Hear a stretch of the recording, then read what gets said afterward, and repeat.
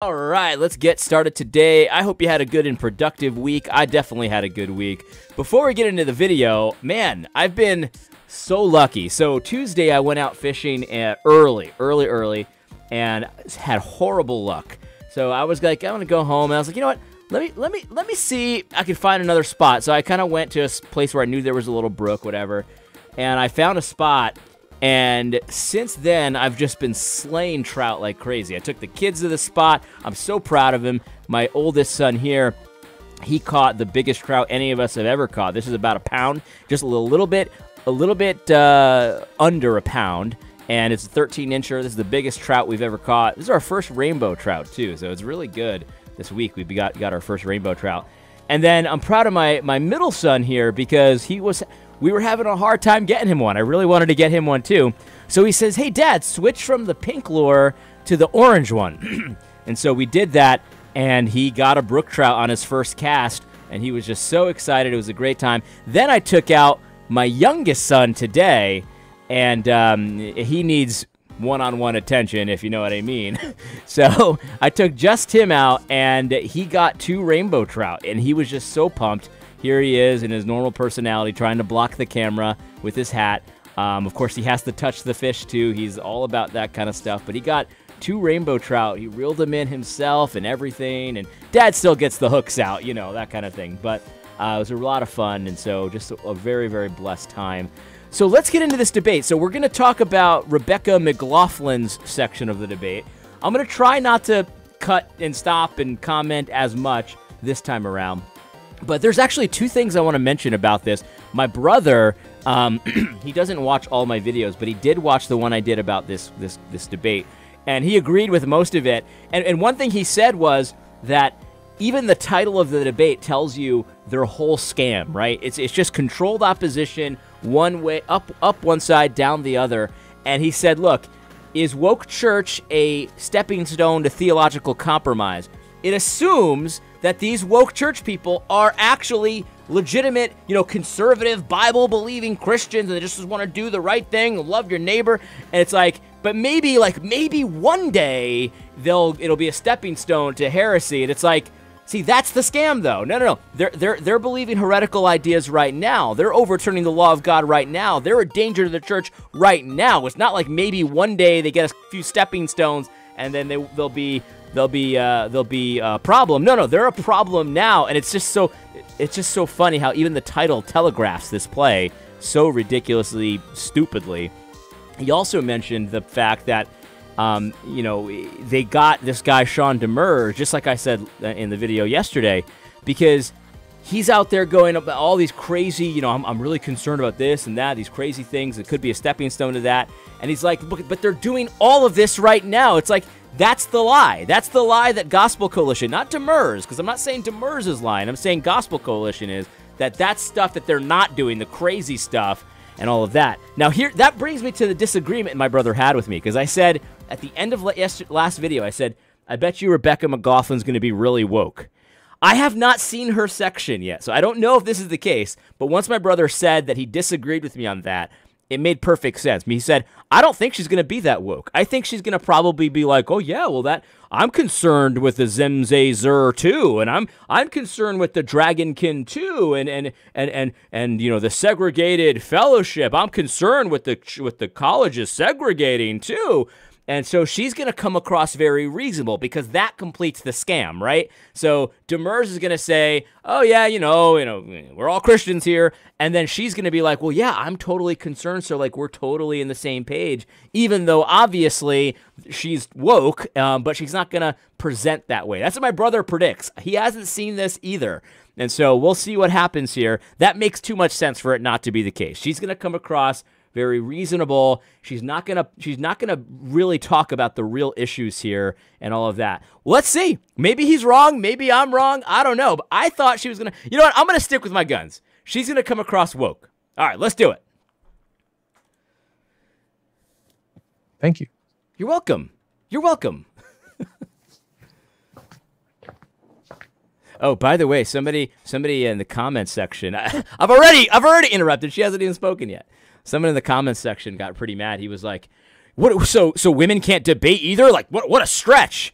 And it's like, well, no, I'm not saying women can't debate. Of course they can debate. They're intelligent enough to debate.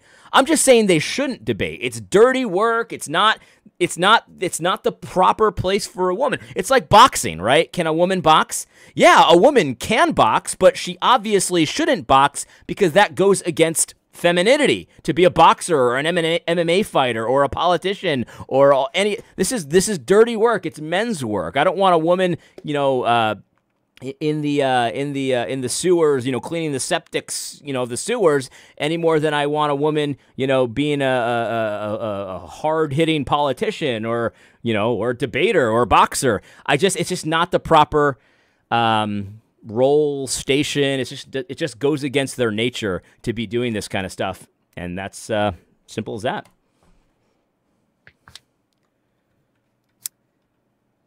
Our question today is wokeness a stepping stone to theological compromise? No. But before I address that question, I want to ask another one. Oh, no. Are drugs bad for you? I could spend the next 10 minutes presenting a very compelling case that drugs are killing people in America every day. They are breaking down families. They are ravaging mental health. Drugs are extremely bad for you. But at the end of that 10 minutes, my guess is that somebody stand up and say, right now, I'm taking drugs for my heart condition. And my doctors say that if I stop taking them, I'll be dead within a week. We cannot address this question if we do not carefully define what we mean by the word woke. And in many of our conversations today, the definition of woke is being as confused as that definition of drugs, where we are not distinguishing between life-saving medication and cocaine. But okay, so I've already broken my promise. Whatever. I just promised I would try. But in any case, right. But so she, of course, she's right. If we're going to be scientifically defining these things, we need to be careful. Blah blah blah blah blah. But if you're in a debate, and it's a debate about criminal justice and stuff like that, and you say, are drugs illegal? And it's like, the context that we're in kind of determines what drugs mean. So obviously I'm not talking about aspirin if I'm at a criminal justice, symposium or something like that. And so let's just stop the pretense of this nonsense, like how we don't know what we're talking about when we're talking about woke. We got to define it because nobody knows. Everybody knows exactly what we're talking about. And it's like, obviously some people will define it a little bit different and stuff like that, but pretty much it's like when someone says, "Hey, be a man." Grow up, be a man. Find your big boy pants and it's time to act like a man. And people are like, "Well, what is a man after? How does a man act? I mean, David sang songs, so what?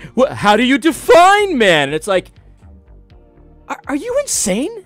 Who interacts like that? I'll tell you who interacts like this is people that are trying to pull the wool over your eyes interact like that. I propose that we do three things as we step into this conversation. First, we must define. Second, we must repent. And third, we must believe. So first, we must define. Now, Sean offered us one definition of wokeness, or perhaps various definitions of wokeness that exist on one side of a conversation. I want to start with a more original definition of wokeness, as that word was originally used, that word woke was originally used to mean being awake, aware of, alive to the history of racial injustice in this country. And I want to say, when it comes to that definition, God have mercy on us if we are not woke. God have mercy on us if we are not aware of, alive to, the history of racial oppression in this country. When I was in seminary, one of my professors said that as we look back over the last 2,000 years of Christian history, and as we look at every potential heresy that has come to the church, what we'll notice is that theologians have had to carefully distinguish between two things that look quite similar or are spoken of in similar ways. And as we enter these conversations, we must define what we mean, and almost more importantly, we must ask other people what they mean. We must stop using our definitions of woke or definitions of woke that we have imported from other places to define what our brothers and sisters in Christ might be meaning when they use that language. No, BC, because the thing is, like, this is the whole scam here. Like, she's now taken the argument out of what it's about, right? So who cares about if you call yourself woke or not? What we're talking about is what you say about race, right? So being aware of racial oppression is, okay, I'm aware of racial oppression as well, but being aware of it in such a way that it's like, well, racism never goes away. It just changes form, and even if there's no evidence of it, it's like COVID. There's no symptoms, but you definitely have it. It's like the same kind of nonsense. It's like, so she's taking the, so what you gotta carefully, if someone's, says they're woke, you gotta carefully discern and decipher if they're really woke in that way. Maybe this way we're woke or that way. And it's like, no. I'm talking about the people that, the minute they see the next, police shooting a black guy are like, oh, it's a racist! It's a racist! That's what I'm talking about. I'm talking about that kind of thing. In any case, but and again, like the whole idea being presented here is that nobody's careful about this. Nobody's actually, saying the right, the right version of wokeness, and that's all a smokescreen. Yes, we know that Thabiti Anyabwile is woke. Yes, we know that Matt Chandler is woke. Yes, we know that Tim Keller is woke. Yes, we know, and they're actually woke. But these guys want to say, well, we're not woke like that, and so therefore, and it's just crazy. I think a lot of this is pretending to be obtuse too. It's like, they're pretending to be stupid. Like I just saw a Jared Wilson tweet, and it was saying how, like, hey, I didn't have warning churches about abusers is liberalism on my bingo card. Like, trying to say that like the reason people oppose some of the stuff that's going on in the SBC right now is because they think that warning the church about abusers, that's liberalism and bad. Like, he's actually not that stupid. Jared Wilson's conniving. That's why he said that. He said that because he'll get a lot of attaboys and pats on the back and he'll be in the cool kids club. But he doesn't actually think that Tom Askell thinks that warning churches about abusers in a legitimate way is actually liberalism. That's not, he's just pretending to be stupid. That's the thing. He's pretending to be stupid. He's actually not stupid. Or might be meaning when they themselves are talking about the history of racial injustice in this country.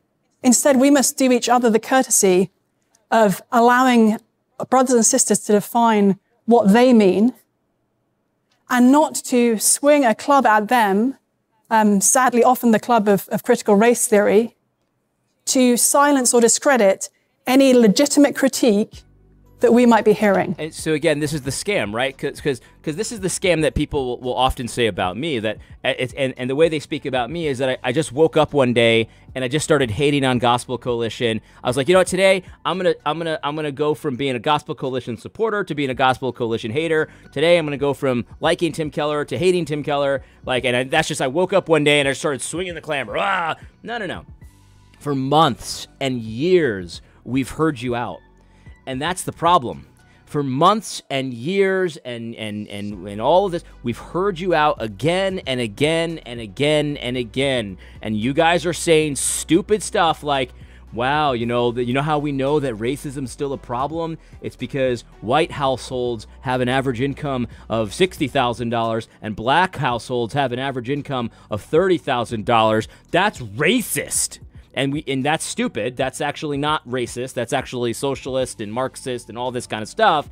And so we've heard you say this, and we've heard you explain your stupidity, and we've heard you explain your stupidity again and again and again and again and again and again, and we've been long-suffering with it, and we've been patient with it, and we've been, we've asked questions. In fact, Rebecca, I'm sure you know this because you're in these circles, but very regularly people will start asking questions to their own pastor or, maybe their favorite, public theologian or whatever, and they get stonewalled and shut down and say, essentially, touch not the Lord's anointed. Who are you to criticize what I say? This is what happened to me. I started saying, that Matt Chandler thing, I used to watch my old Matt Chandler content. I used to bend over backwards to be respectful. I was like, Matt Chandler, he's been so impactful to me. He's been so helpful to me, and I just get so much value out of his stuff.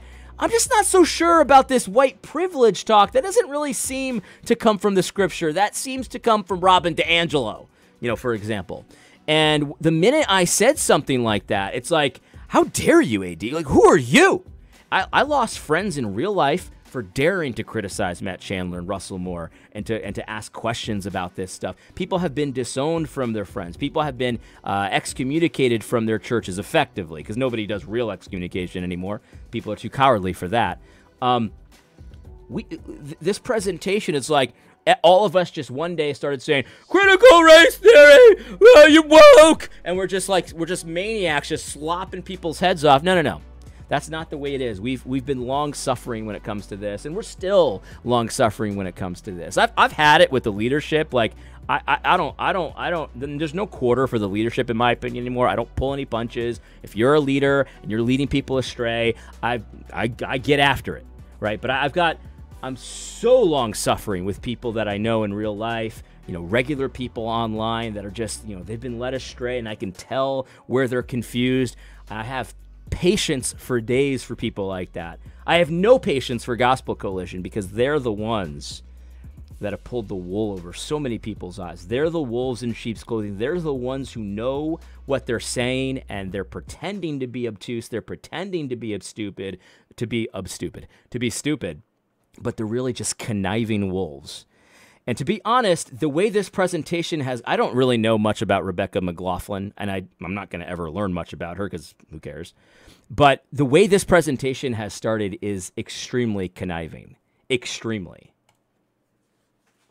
So that's my first point. We must define. My second point is that we must repent. And when I say we here, I'm speaking as a white evangelical. The very premise of our question is woke church as stepping stone to theological compromise presumes that we are not already theologically compromised. Sean and I both agree that we are. I'm not woke at all, but I'm speaking as a white woman.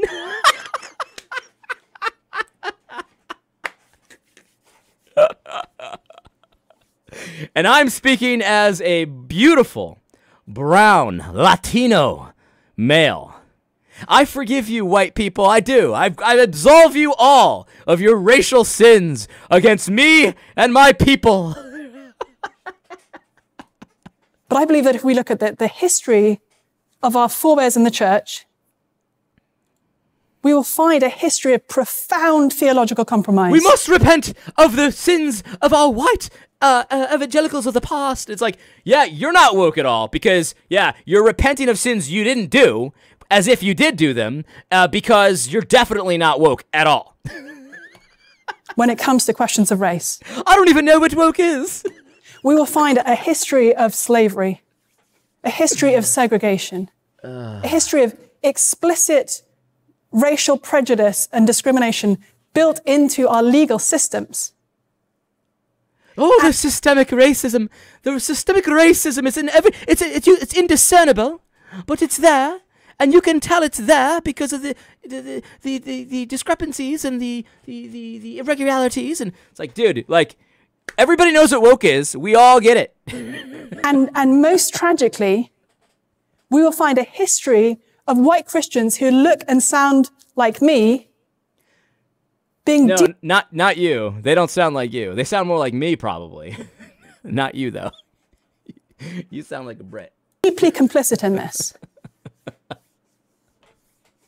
Now, you might say, well, I wasn't there.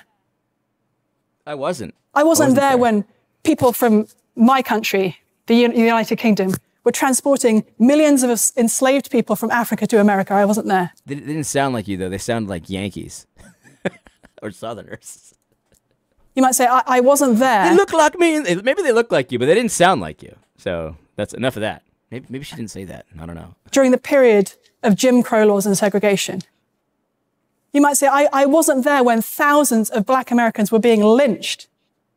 Oh, yeah. While white folk who may have been in church that morning were bringing their kids to watch black people being strung up on trees and tortured and mutilated. See, this is a part of the woke scam, right? They get your emotions going and stuff like this. And, I've come to terms with this kind of stuff a long time ago, as a beautiful brown man, I had to. I did experience some racism when I was a younger boy, and I knew about this kind of stuff and things like that. But eventually you got to get over it, right? Eventually you do got to get over it, because if you allow yourself to be perpetually depressed about the racial injustice of the past and stuff like that, I got to be honest with you. I don't think we're meant to stew in that and live in that forever. I don't think that we are, and so you continuing to bring it up. I know you're trying to do the right thing. You think you're doing good. You're not. You're not doing good. You're not doing anyone any good to constantly remind them of how much of a victim they are and stuff like that. And you see, this is why honestly, we shouldn't have women in leadership in this way, because women, this is natural for a woman to want to coddle and to want to make everything okay. I've said this many times, but when my kids get hurt and they've got the choice between coming to me or their mother, they know they're going to get more comfort. They're going to get more. My mom, their mom's going to make everything okay, right? And of course, if mom's not around, they'll come to me, because I also can do that. But it's just it's much better coming from a woman. You see, this is the reality. Like it's not helpful, and I tell my wife this regularly. Like, it's not helpful to always be there to solve our kids' problems. They need to figure out how to solve it themselves sometimes. They need to figure out how to grit their teeth sometimes when they've fallen and skinned their knees and move on, right? They do need to figure out how to do that. They need to know how to walk it off or shake it off or whatever it is. That's necessary, right? But to a woman, it doesn't come naturally. And so, that's something we work through and all that kind of thing.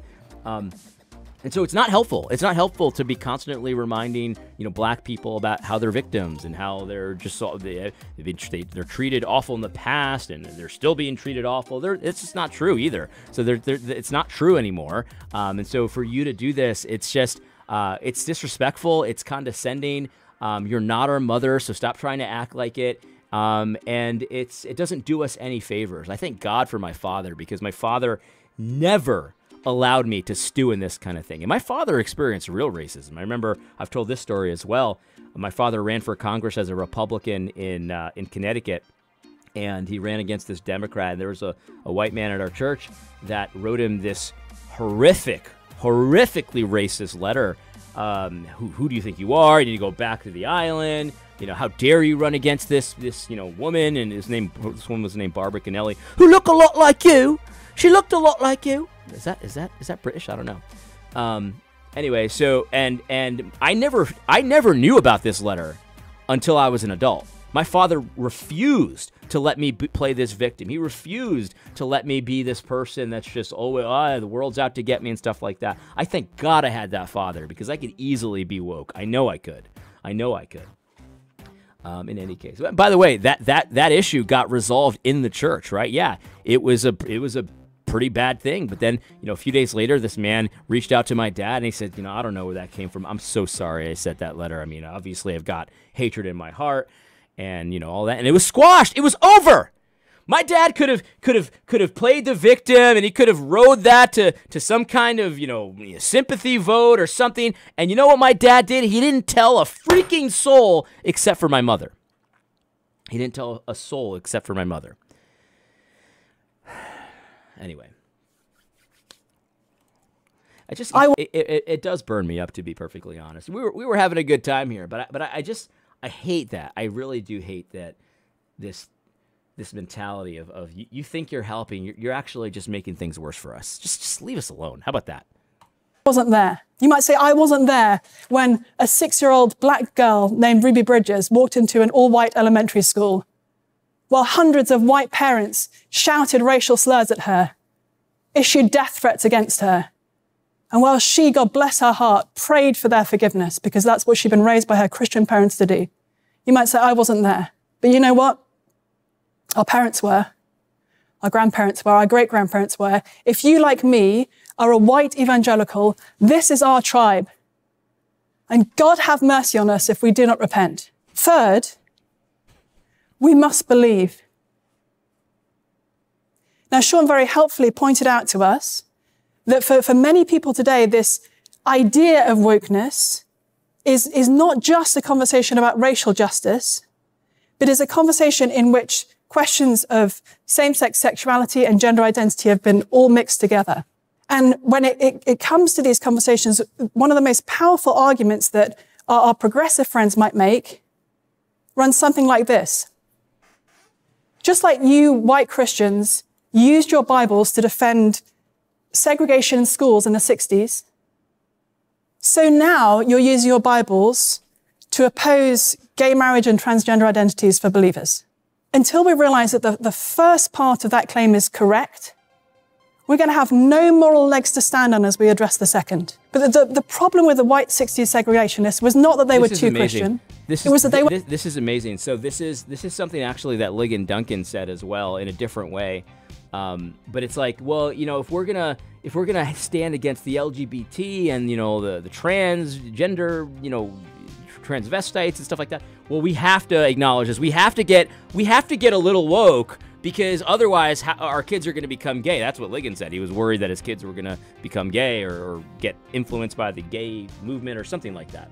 And it's like, pragmatically, we got to, you know, be a little woke. It's like, because the thing is, they must be talking about getting woke, because every person on the planet acknowledges the racial injustices of the past. Every person. I'm the least woke person you could find, probably, you know, this side of the Mississippi. Maybe not. but obviously I acknowledge racial injustice of the past. But you see, what she's saying is, and this is the scam too, like they want to import all the rest of it too. It's like, not only acknowledge it, but also fix it the way we tell you to. So you got to correct these racial disparities, economic disparities. You got to position people in power. You got to, you know, add blackness to your qualifications for elder and stuff like that. It's like, that's really what's being said here. You got to import everything. You can't just understand the past. You've actually got to accept our woke solutions as well. And this is a huge scam. I'm going to have to end it here because I forgot about a call that I have to do. But in any case, this is a tactic, right? Because I don't think that these kinds of folks are going to stand against the gay movement and the transvestite movement and all this kind of stuff. You know, they're going to be the ones that are like, oh yeah, you know, tranny pronouns, use them and stuff like that. They're going to be the ones, and they're already doing that. So this is just a tactic to get conservatives to be like, well, you see, you're scared of gay people, right? So you're scared of gay people taking over, so you got to get a little woke. And it's all that kind of thing. So I guess I'll come back to this. I don't really know if I will or not, because I don't know. I just don't like it. We'll see. But anyway, hope you had a great week again, and hope you have a good Lord's Day tomorrow. Also, I hope you found this video helpful. God bless.